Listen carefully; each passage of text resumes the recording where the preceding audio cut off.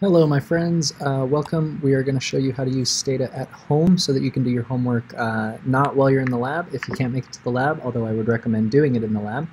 I'm going to show you how this works. So you are going to go ahead and head to cloudapps.byu.edu.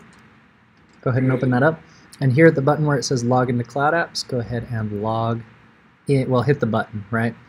Now the way that you log in, of course, you can do your NetID at byu.edu, or you can just do BYU / your NetID, and then you go ahead and put in your password.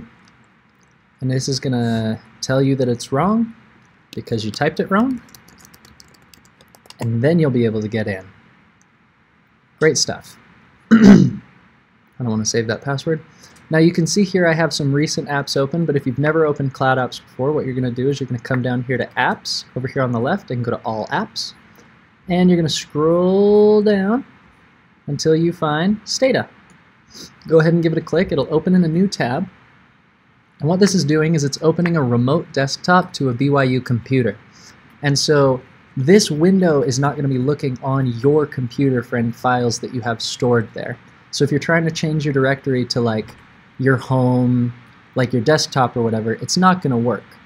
So while this is opening up, let's come back over to Citrix Workspace, this first tab that opened up with the list of apps, and you're going to want to open as well, where is it? There it is, Box.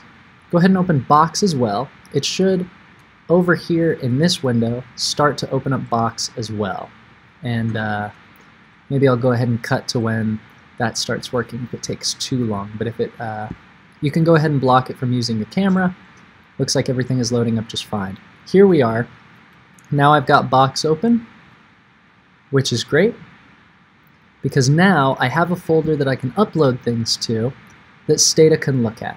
So the first thing that I would do once you get here, you can see that this is looking in C users Morgantoe.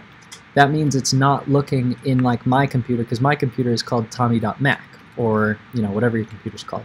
So the first thing I would do is I would hit CD and change the, and by hit I mean enter in a command to change the directory to C drive /users / your NetID / box. And what that's going to do is it's going to let you take a look at every file that's here inside of your box. Let me just do a quick directory command. That has the abbreviation dir. Well, I guess it's just dir then. And that shows you that Stata is currently looking in my box folder. Now, if you need to go upload something, again, you can go to byu.app or whatever. You can also just go to box.byu.edu.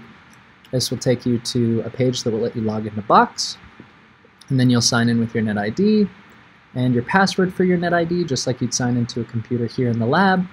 It will probably call you on Duo, which is really annoying because my phone is over here. Give me a sec. We love Duo. We love, love, love Duo, right? There we go, we're approved. Don't keep me signed in, whatever. And now here's Box. It's kind of just like Google Drive where you can just upload files and you can just go ahead and, of course, maybe I want to use this intersection safety CSV that I have saved here. Well, here it is, intersection safety device tickets issued by month.csv. I can go ahead and pull that up now because I'm looking at Box. So that is everything you need to be able to run Stata at home. CloudApps first.